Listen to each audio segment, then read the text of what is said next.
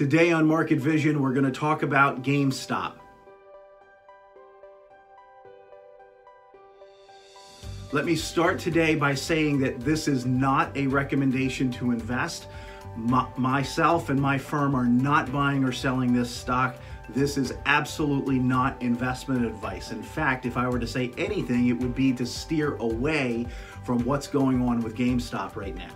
But let's talk about what's going on with GameStop, because it's all the rage. The stock has popped something like 600% in 2 trading weeks, and it's being positioned as this battle of David versus Goliath, where the hedge funds, the big Wall Street Goliaths, have been shorting GameStop, and the rally is being driven by day traders and retail investors. And so it's this David and Goliath position, and the Davids seem to be slaying the Goliaths at the moment.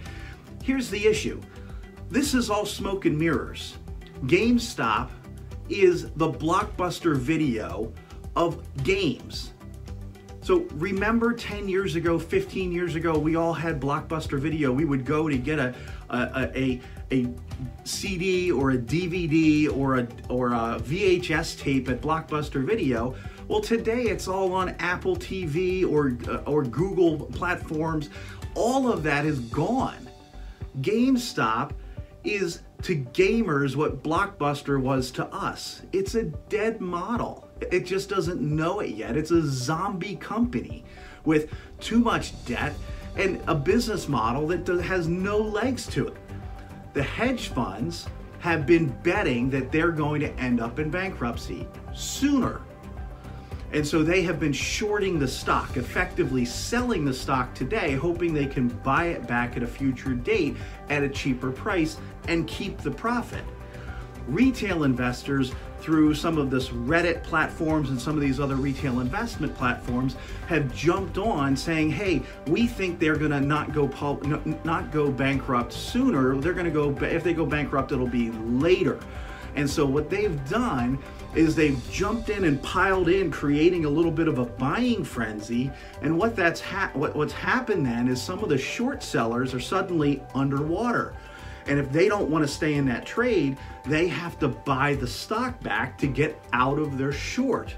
And so that's created a bit of a cascading effect, because a little more and a little more and a little more of those short sellers have to go buy the stock. And so what you have is an extremely oversold stock that, with a company that doesn't have a long future ahead of it that I can see, and Wall Street has been betting against it. And now retail investors have kind of created this feeding frenzy that's driven the stock way up. Here's the question. Have they done anything to improve the underlying fundamentals of the company, or is it all just smoke and mirrors, driving the stock up, driving the stock down? And really, people are going to get caught in the middle when they try to jump on a train like this, and then the gravy train ends and the stock crashes back to where it really probably should be, which is, struggling with a lot of debt and trying to avoid bankruptcy. So this is the kind of boom bust. Here's what it's not. It's not what Anthony Scaramucci says, which is a justification for things like Bitcoin. What it is a study in the irrational behavior of crowds, where when crowds get a piece of attention or pay attention to something, they go into a feeding frenzy on it and can very quickly drive the stock price up, but very quickly that reverses itself. It has been happening for hundreds of years, all the way back to the 1600s with tulips in the Netherlands. So let's not think that this is some fundamental, hey, we should buy and hold GameStop now that it's up 600%, and we should buy and hold it for the long run. GameStop's business problems have not changed. Their stock price has, and a few people are going to make some good money on it, but it's hollow money. There's no earnings behind it. There's no dividends. There's no substantive business model behind it.